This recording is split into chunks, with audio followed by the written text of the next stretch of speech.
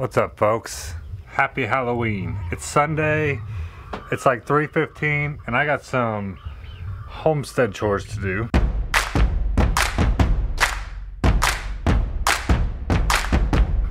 I want to move the coop.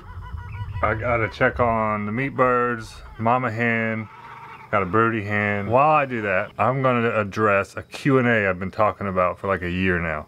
I don't have a lot of questions, but I'm gonna try to answer some of them that I've come across.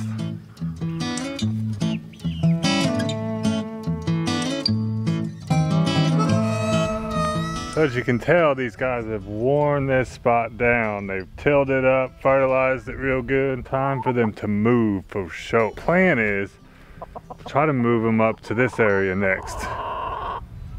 I'm probably gonna have to slide this coop backwards, turn it, and then bring it up this corner so that the fence can actually run over and around over there, which is gonna be a task, but we're gonna try it.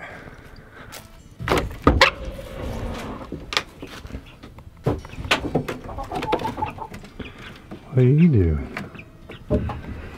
Old broody mama. I only got one leghorn left. If you watched my last video, I'll link it. My birds were getting killed and I couldn't figure it out, and they were getting killed in the little chicken track, and I set a trap out, never caught anything, but then all of a sudden up here in the main coop, they started coming up missing.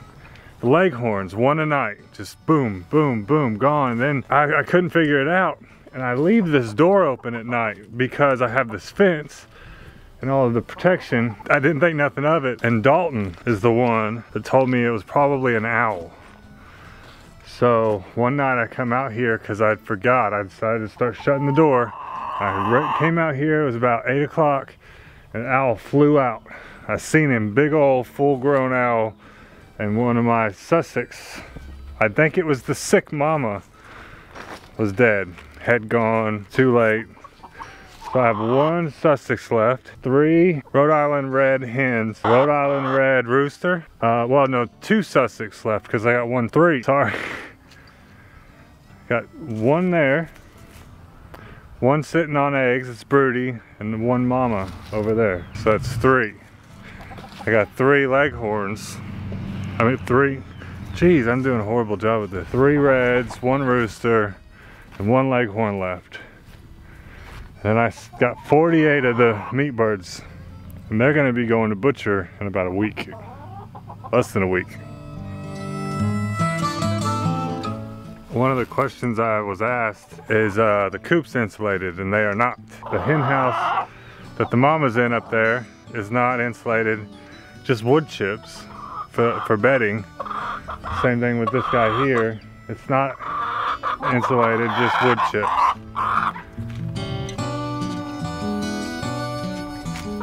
Another question I was asked, what I'm gonna do for winter. And that is a good question. I've done a ton of research, and from what I can tell, most chickens are pretty hardy when it comes to freezing weather. They say just keep them dry. Outside of that, they usually do pretty good. What I thought about doing was mounting a heat lamp inside the coop. See, they roost up here on this 2x4 and on that one down there.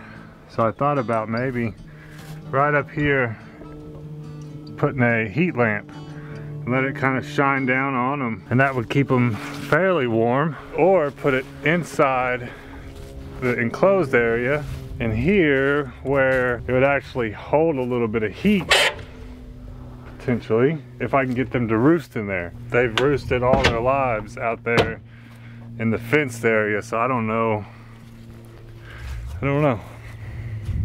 Last year, I know Mom's chickens survived the whole winter. There was even a point where it was just like snow and ice everywhere. The chickens were out in it and they were fine.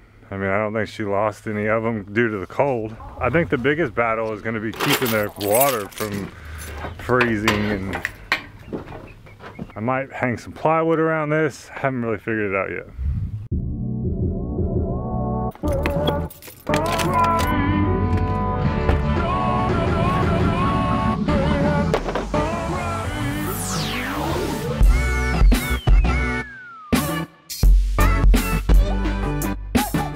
So this is gonna be quite tricky because I usually pull them forward. I gotta pull them backwards first and then turn them.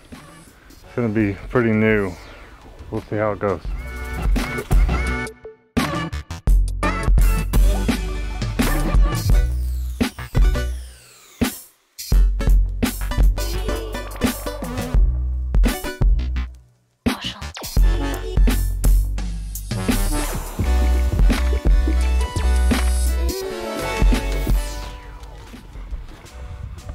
Last time I tried to do this like thing where I kept the birds inside and then I moved the fence according to where I was, and it was a disaster.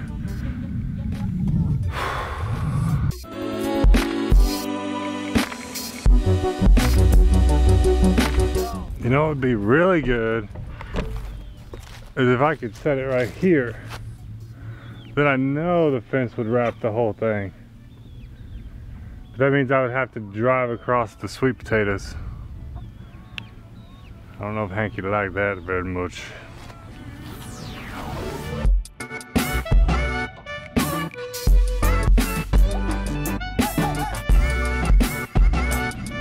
So the idea here is I gotta turn this guy. I'm only hooking this one corner, hoping that as I pull, it turns. It's really been raining like crazy around here for the last week, so it's really, I had to put it in four-wheel drive a minute ago.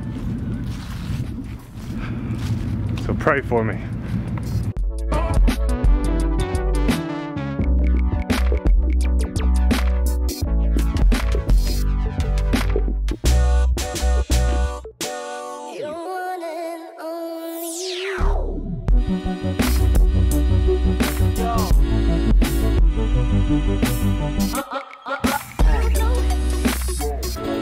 The next tricky part is getting this fence laid out just right.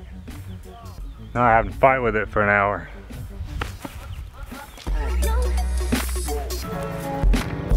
It's tricky because I don't want it to be all up in the high grass and constantly, you know, grounding out.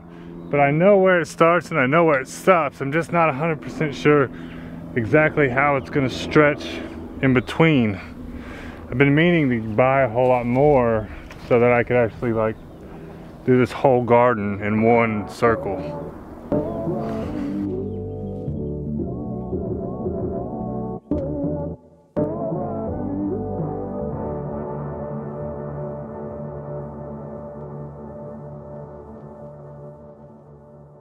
Birdie Mama made it the whole way.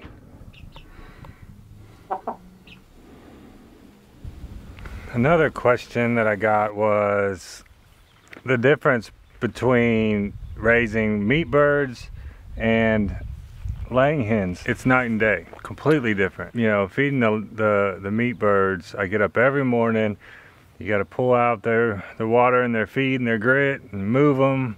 They've pooped everywhere. You got to feed them almost twice a day. Water them at least once a day. Where the laying hens, you fill up their big thing of food and it could last them a week with 6-7 birds. Go out, check on their eggs, get them a big 2.5 gallon water jug and keep that full once a week. And they just do their thing. You give them enough room to get bugs and kick around in the dirt and find worms. You just come out and hang out with them every day. Where the meat birds, you got to tend to them every day. It's a lot different. But you get 6 pounds of meat out of each meat bird and you just get an egg every day out of, you know, there's a trade-off again. Yeah, that's pretty much it. Probably forgetting some questions. Never done a Q&A before, so forgive me. Please leave me some more questions and I'll try to do better next time.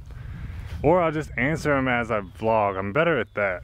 Rather than trying to do like a actual Q&A. You know, I'll keep up with the questions as they come and that'd probably be better, I think. I hope y'all are doing well. Happy Halloween. Thanks for hanging out with me. God willing, see you on the next one.